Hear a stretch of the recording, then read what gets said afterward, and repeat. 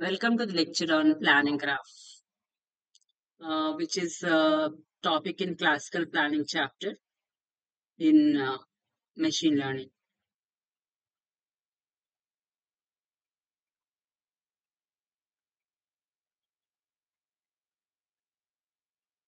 So here we can see the planning graph, which is used to give a better heuristic estimate. And heuristic is thing which will tell you whether we are traveling or we are doing it right or wrong to find out the solution. And it can be applied to any of the such techniques, and we can search for a solution over the space formed by the planning graph used using an algorithm called as graph plan. So in the planning graph, we'll have a graph which will be shown in the next slides. And this is a polynomialized approximation to the tree. It is in the form of a tree which can be constructed quickly. And planning graph can't answer definitively. There is no definite answer. That is whether G is reachable from S naught. That is goal state is reachable from initial state. But what does it do? It will estimate how many steps should it take to reach the goal state. That is still more how much action is to be done so that we can reach the goal state. And the estimate is always correct when it reports the goal is not uh, reachable. When his goal is not reachable, that is right, exactly right. And it will never overestimate. It is not going to overestimate the number of steps. Therefore, it is a admissible heuristic. We can call it as an admissible heuristic if it does not overestimate the number of steps. So, as it is not overestimating, it is a admissible heuristic. And coming to this planning graph, it's a directed graph actually, and it is organized into levels. The first level is given as in the first level, we have state S0, that is initial state, and consisting of nodes representing each fluid that holds in the initial state. In the initial state, whatever things should be true, then those things should be, they are represented as conjunction of literals or conjunction of fluids. And action, the level at the level A naught, consisting of nodes for each ground action that might be applicable in initial state. The initial state is represented as naught, and action that is done in initial state is A naught. Alternative levels are also there, which are given as SI, which is followed by AI. So in that state, that action will take place. And if it is possible that either P or not P could hold, then both will be represented as SI, and AI will contain all the actions that could have their preconditions satisfied at time I. So if any action should take place, certain preconditions should be met. Like if I want to cook any food, that the things should be present. The ingredients should be there with me. Then only I can prepare the food. That is the precondition. So here you can see a planning graph. In the planning graph, you're having something like initial state, goal state, actions like eat, and actions like bake. This is the PDDL for the have cake and eat cake problem. So initially, I have a cake. If I have a cake, then I can eat the cake. If I have a cake, then I can eat the cake. Otherwise, I cannot eat the cake. So for in order to eat, what is the precondition? I should have a cake. So they wrote it as half of cake. After eating, will I have the cake? Will there be any cake in your plate? No. As you have eaten, the cake will not be there. So it is negation. Effect is negated of half of cake and eaten of cake. And what is the other one? If I don't have cake, I need to bake the cake. If I don't have the cake, I need to bake the cake. Hope you are noting down the thing because this will be useful for us in the next slides. Just note it down. In its initial state, goal state, eat and bake actions. For bake action, precondition is cake is not there. So not have of cake. Effect is have of cake. That is after baking, a cake will be prepared and you can have that cake. Hope you have noted these particular things. Now, let's go through this diagram. Here you can see many things. the state S naught, the action level A naught. After that, again, if I naught is done, another state will be resulting in, that is have cake. And after in that particular state, another action even can be applied. And again, it will result in S2. And this here for have cake and eat cake, two levels are sufficient for denoting this planning graph. And as you can see, this one is a directed graph here. You have started at S0 and you have ended at S2. So you are traveling from S2 to S1 and then S1 to S2. In between, in order to transit from one state to another state, I need to apply some actions. So have cake. Another an action is applied. If no action is applied, the rectangle, small rectangle there, it is telling that no action is applied. So it is as it is. The state will be like that only. It is half of cake in S1 also. If action eat of cake is applied, if action eat of cake is applied, then what do you see? You can see that there is no cake. You don't have the cake. So for have cake, what are you trying to do? You are trying to put a negation. You are trying to put a negation. And now, if I don't have the cake, what should I do? I should bake the cake. I should bake the cake. So the action is done at A1. Bake of cake is done at A1. And if I have the cake and again I don't do anything, then I'll have cake in S2, first line. Have cake S0, have cake S1, action nothing. So the result is have cake. Second one, S0 have cake, action is eat of cake. And if I eat the cake, I don't have the cake. If I don't have the cake, if no action is performed, two things. I can bake a cake or I don't do any action. If action bake of cake is done, then I'll have a cake. If action bake of cake is not done, I will not have the cake. That's it. That is the second line you can see there.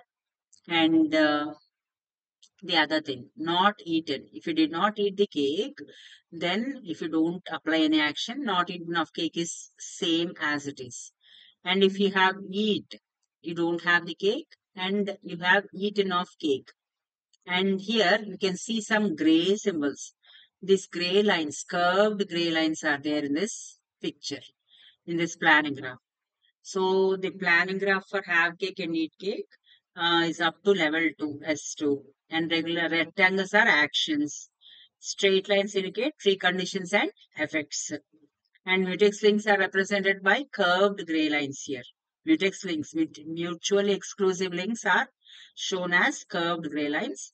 And not all mutex links are shown, only some of them are shown. That is, both of them do not exist at the same time. Have cake and don't have cake. Have cake and don't have cake. Do they exist at the same time? No, they don't exist. In general, if two literals are at mutex SI, then the persistence actions for those literals will be mutual exclusive at AI, and we need not draw that mutex link. That mutex link will not be drawn. So at each action at level AI is connected to its preconditions at SI and its effects at SI plus 1. So a literal appears because an action caused it.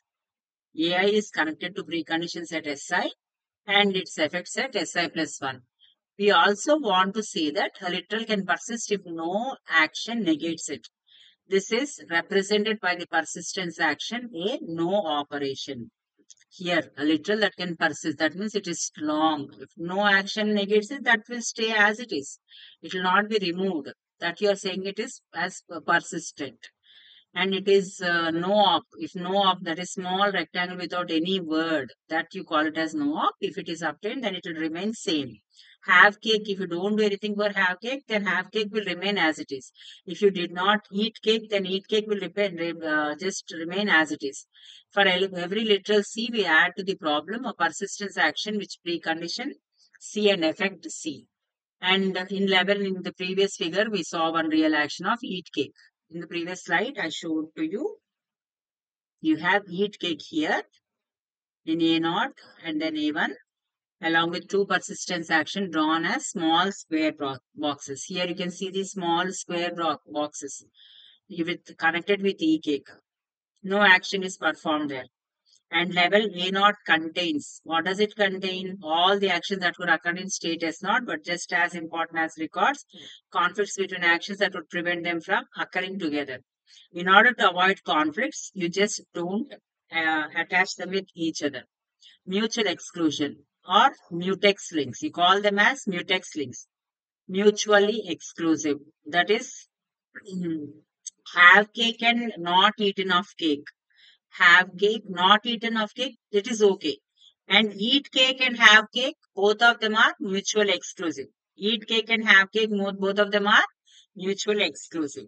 And here, this level S1, it will contain all the literals that could result from picking any subset of the actions in A naught as well as mutex lines or gray lines indicating literals that could not appear together. They cannot appear together regardless of the choice of actions. They should not appear together. Have cake and don't have cake will not appear together. It is wrong. So regardless of the choice of actions, you should not represent them. Mutex link should be taken care of. And for example, have cake and eaten cake are mutex. Have, if you eat the cake, you don't have the cake. So both of them are mutex. Now, depending on the choice of actions in A naught, either but not both could be the result. So here, whatever may be thing, if the action is done, some state will result it. If the action is not done, it will remain the same. If, in other words, S1 represents a belief state, a set of possible states, and the members of the set are all subsets of the literals. S1 is set of possible states, and there is no mutex link between any members of the subset. No mutex link should exist between them. And we should continue in this way, alternating between state level SI and action level AI. Till when are you going to continue? Until you reach a point where two consecutive levels are identical. And at this point, we say that graph has leveled off. That means you have stopped it. Now, we are going to see three conditions. One is inconsistent effect, the other one is interference, the other one is competing needs. Coming to the inconsistent effect, one action negates an effect of the other. One action will try to negate an effect of the other.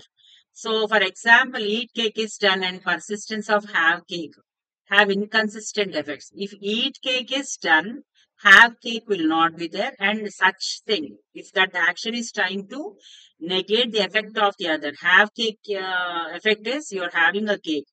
And if you eat the cake, you'll not have the cake. So this is an inconsistent effect. The other one is interference. Interference is another condition which is held between two actions at a given level. One is inconsistent effect, the other one is interference, and the other one is competing needs. Coming to the interference, one of the effect of one action is negation of a precondition of the other. So, if precondition of the other is negated, then this is one of effects of one action. So effect of one action is negating, trying to negate the precondition of other. That is when you are applying one action, effect will take place. And through that effect, you are trying to cancel. You are trying to cancel the precondition of other. So it is interfering. Hope you are understanding. This is trying to interfere here. For example, if eat cake is there, it interferes with persistence of have cake. It interferes with persistence, that is existence of have cake. If eat cake is done, will have cake stay there? No, it is going to be cancelled. So this is trying to negate. This is trying to negate its precondition. It is trying to negate its precondition. In the same way, let us go to the third condition. The third condition is competing needs. In the competing needs, one of the preconditions of one action is mutual exclusive with a precondition of the other. Preconditions of one action is mutual exclusive with a precondition of the other. For example, bake of cake and eat of cake are mutex. Bake of cake. If cake is bake of cake, eat of cake. they are having negated things. Both of things are competing with one another. If I bake a cake, have cake. If I eat cake, have cake will not be there. So bake cake and eat cake are critics. And because they compete on the value of the have cake, precondition. One of the preconditions of one action is mutually exclusive with precondition of the other. So here, don't have cake and have cake. For bake of cake, don't have cake. And for eat of cake, it is uh, not, the result is not have of cake. So the preconditions are being are mutually exclusive, or they're opposing, or they're competing with each other. So with this, these are the three different conditions that are held here. And with this, I end this topic of planning graph. Thank you.